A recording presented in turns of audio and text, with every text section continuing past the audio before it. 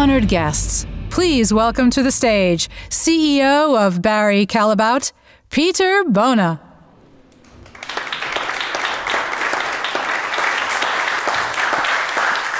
Thank you. Grazie. And good afternoon. Hey, I would like to extend a warm welcome here to everyone joining us today. Whether you are here in person, whether you are online, a very special welcome. And also a special welcome for this magnificent city, Venice. What a magical city.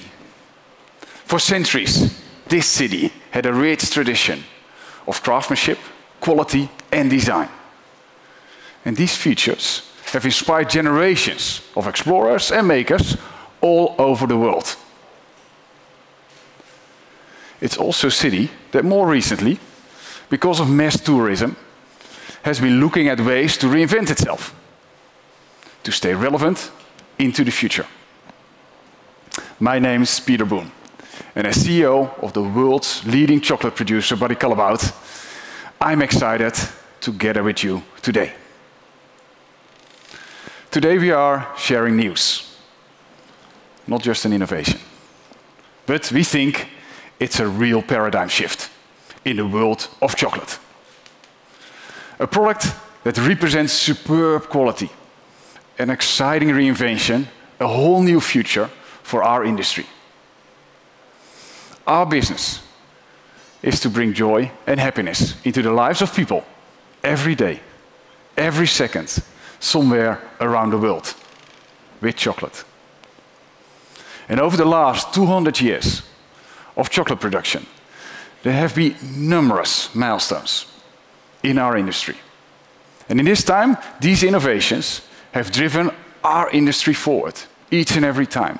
Not only that, but they have dramatically increased the quality of the chocolate we consume today. Today, we will reveal another that is more than just an innovation.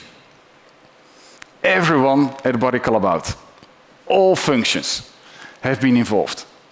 And we think it ushers in an entirely new era of chocolate happiness.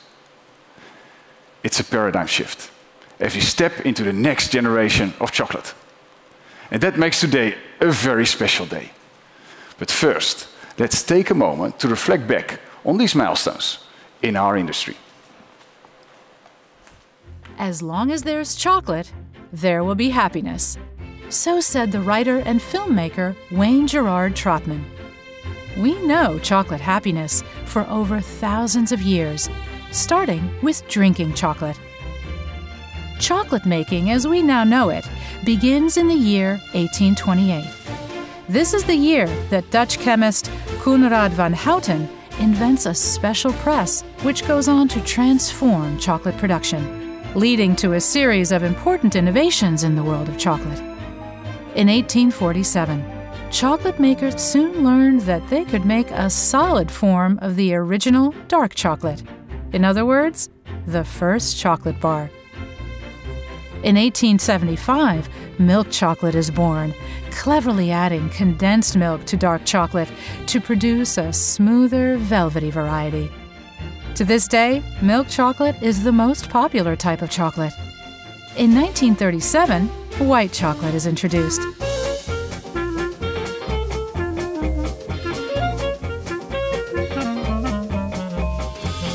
In 2017, a fourth type and completely new sensorial experience enters the market: ruby chocolate, made from the ruby cocoa bean. Then, in 2019, a chocolate made from 100% pure cacao fruit captures our taste buds like never before. Making full use of the cacao fruit, it's the world's first upcycled chocolate. These are the breakthrough moments in almost 2 centuries of our industry. Progressive moments of knowledge development, milestones that had to be mastered to get to where we are today.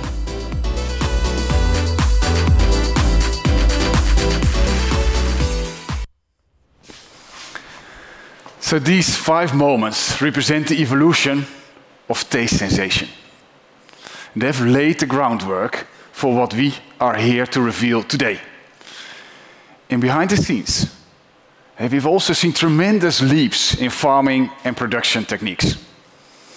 As a group, we are proud of developments we have initiated around sustainability, addressing complex questions like deforestation and farmer income.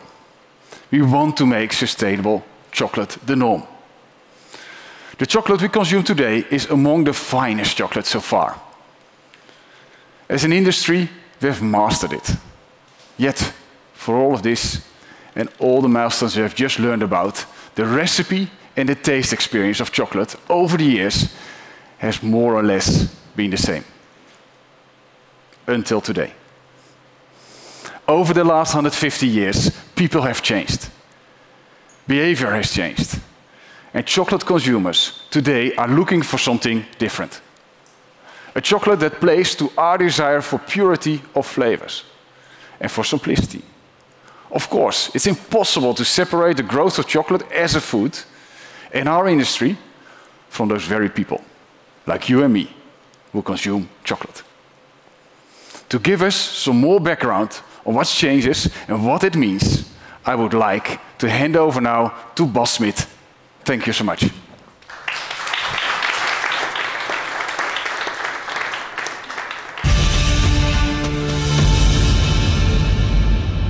Please welcome to the stage, Barry Callebaut, Global Vice President of Marketing, Bas Smit. Thank you, Peter. Wow, hello.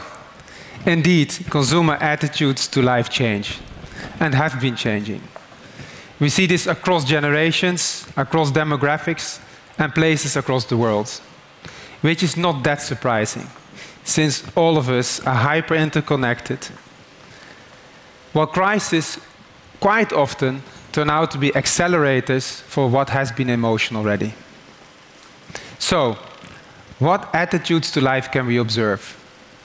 By the way, it doesn't mean that I'm living just one lifestyle. Some months a year, some days a week, or some phases in life, I might stick to one more than the other. And it's not just me, it's all of us. Sometimes we want to celebrate life. We want to let it go. We want to take full joy of life, have pleasure and indulge. Other moments, we live more consciously. We are concerned and we want to or have to nurture our nature. More recently, we notice more and more consumers turning into a soft health approach to life. People who want to live in harmony with their mind, body and planet. People living a symbiotic life. Being a kind of sweet spot between living consciously and celebrating life. So, let's zoom in on this a bit. To live a symbiotic life means that I have the ability to make choices without compromising my well-being, the health of myself, the people around me, or the planet. Words popping in mind are about joy, harmony, and respect. In response to this, you see vertical forests rising, like in Milano, containing more than 900 trees. Families gardening to get close to nature, but as well to educate themselves what it takes to produce good food. We see car brands making electric or hybrid driving more accessible, or mainstream brands like Levi's innovating so people can buy better and wear longer, and sometimes made from upcycled materials, all to stimulate a circular economy. And, in case we want to, we can enjoy full-course menus with very sophisticated flavored drinks without alcohol nowadays. The changing attitudes to life impact what we consume, what we buy, what we drink. Consumers reconsider what they put in their stomach. And while they are shopping, we don't want to disappoint them the moment they pass the confectionery aisle, the bakery counter, or the ice cream freezer. We want them to find their beloved chocolates and satisfy their cravings, to create chocolate happiness, but more mindful, fitting their symbiotic lifestyle. If we look more closely at the current chocolate aisle, what consumers can buy does not fully respond to what they prefer. For sure it's tasty, it's indulgent, it brings pleasure. But it's quite sweet too, and contains quite some ingredients. Well, what they want will always be about taste. It's always about pleasure. It's always about indulgence, and sometimes even intense indulgence. The chocolate they would like to put in their shopping basket, like more and more other products they buy, are about flavor, nature's flavor. They're simpler, they're healthier, and it's not a mystery how these products are made. To get to a next generation of chocolate, fitting the evolving consumer needs, we, Barry Callebaut, had to rethink how chocolate is made. Had to redesign the product itself and the critical steps that have been there for decades. Redesign the farming, fermentation and roasting. Redesign cocoa, cultivation and craft. Are you ready to geek out a little bit? It's time for Marcello to come on stage and talk a bit more about the design of the making of chocolate, the redesign of the making of chocolate, fundamental to what we will introduce to you today. Thank you. Marcello.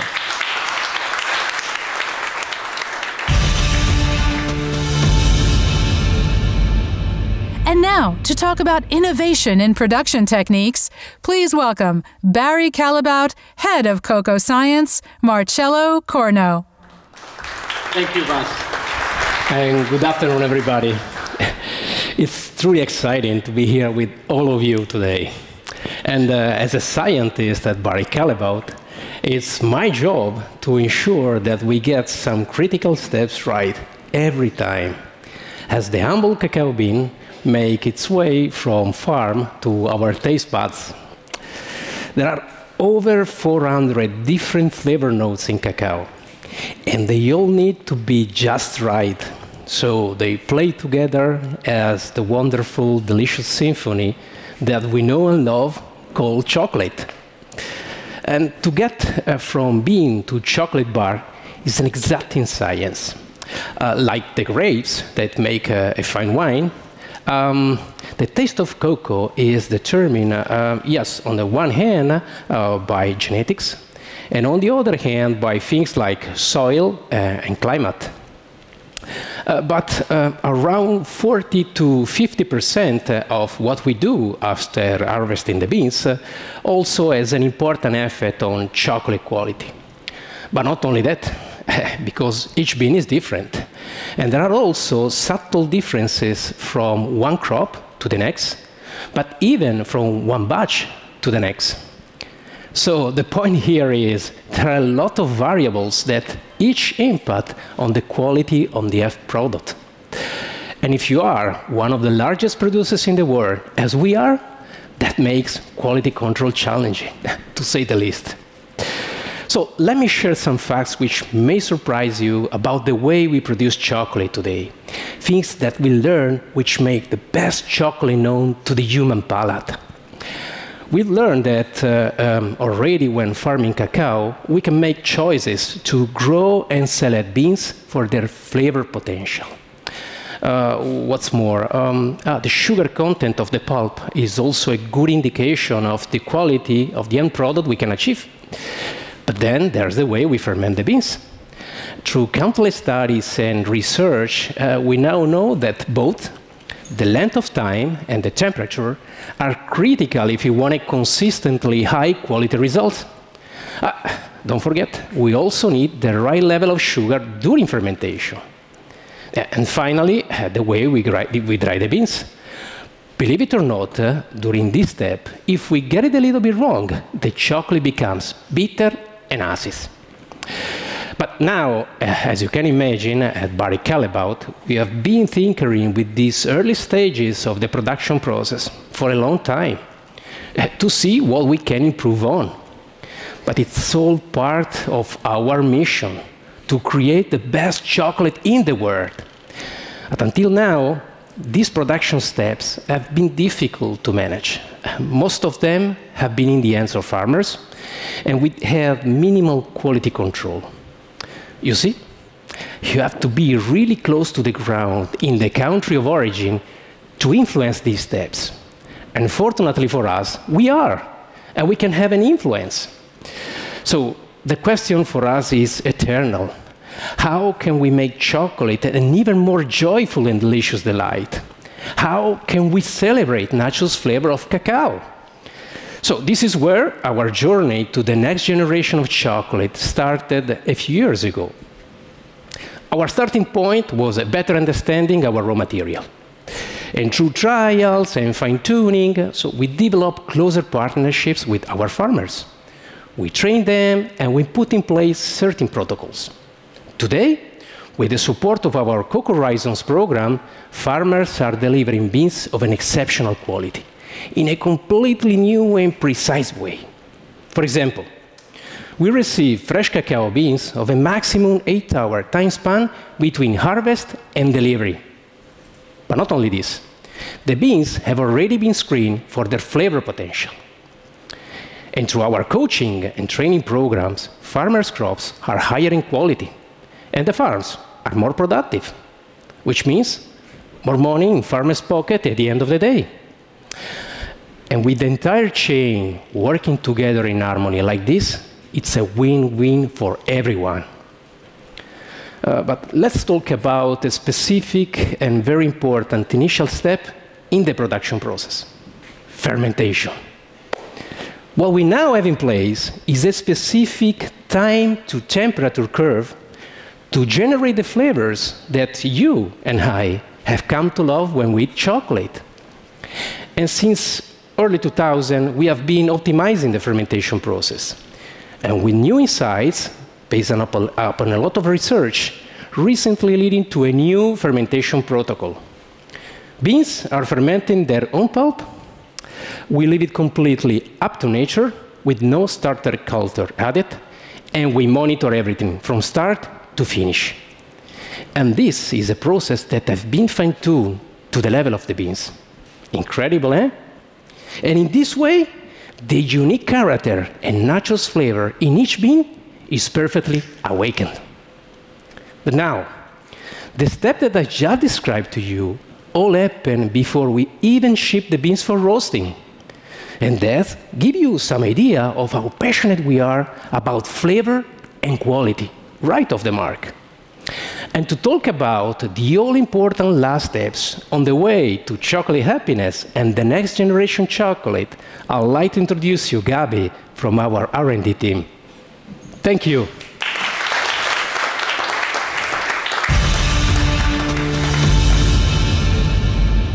Please welcome to the stage our final speaker, Head of Research and Development at Barry Callebaut, Gabi Kopp.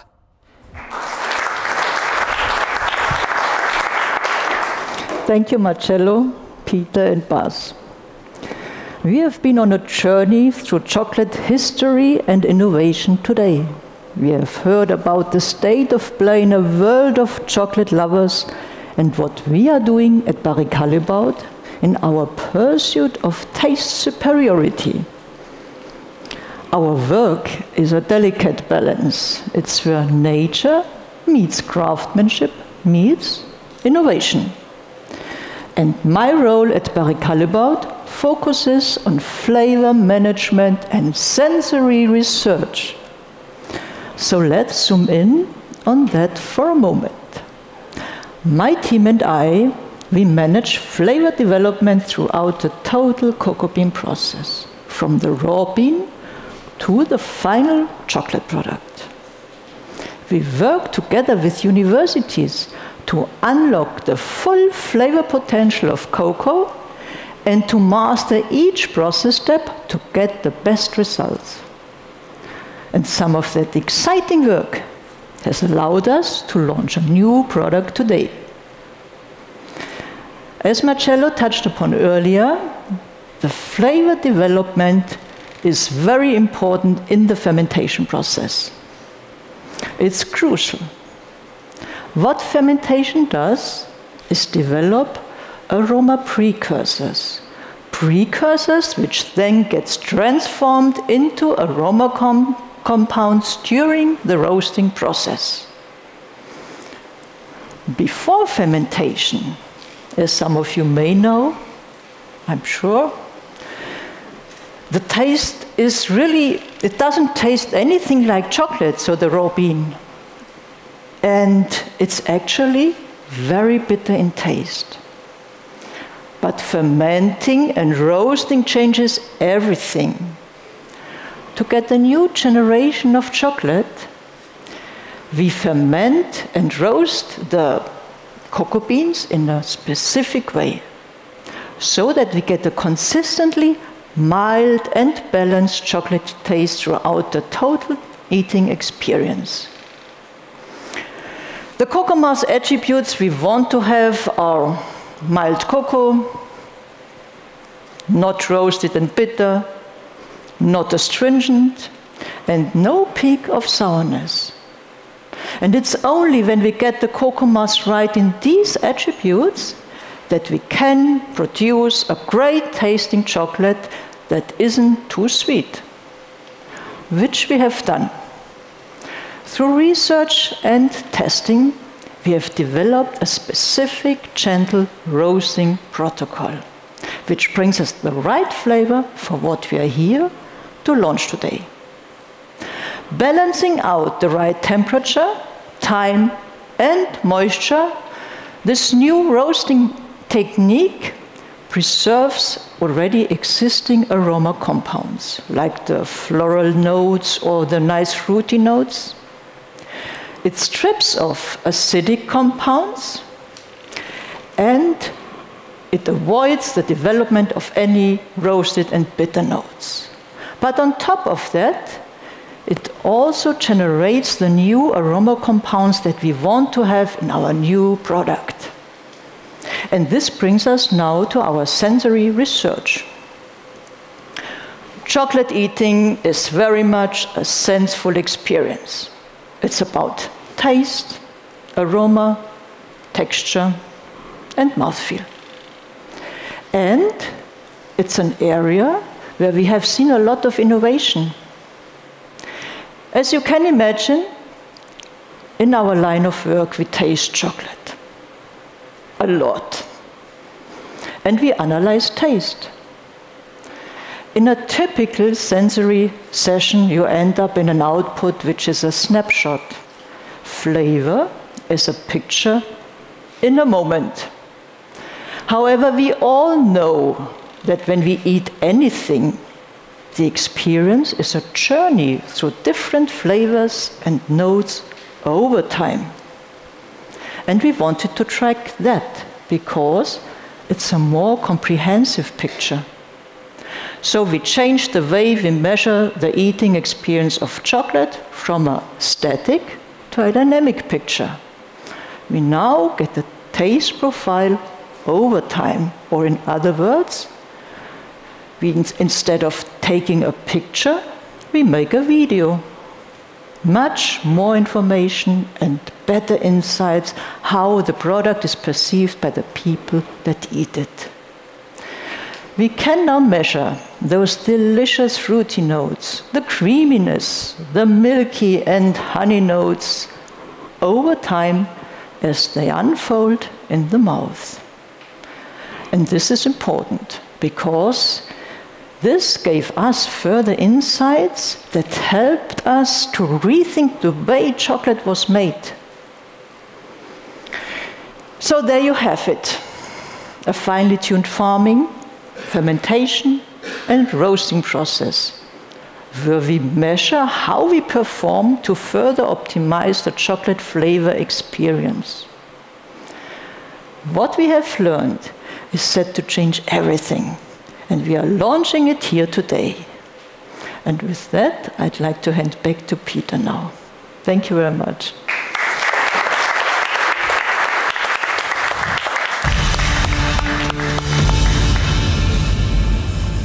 So interesting. Thank you, Gabi, but also thank you, Marcelo, and of course, thank you, Bas. So, are you ready? Yes. This is the moment. This is the moment we have been waiting for. As I mentioned earlier, for the last 150 years, the taste profile and the recipe for the majority of chocolate bars has barely changed. But the people who eat it every day, like you and me, have. What we are revealing to you today is arguably the culmination of almost 2 centuries of work in our industry. Driving the research, turning to the latest technology, working with our customers, we have turned it all into something irresistible. Honored guests, I now present to you the 2nd generation of chocolate.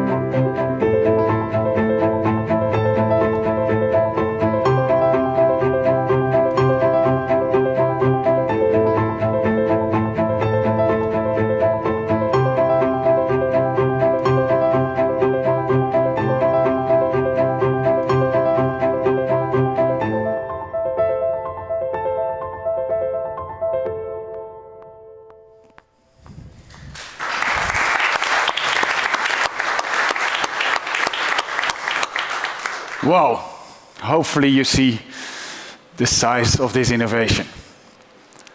Welcome to the world of the 2nd generation of chocolate. This chocolate will allow brands and artisans across the world to create a full range of 2nd generation chocolate creations in dark and milk varieties.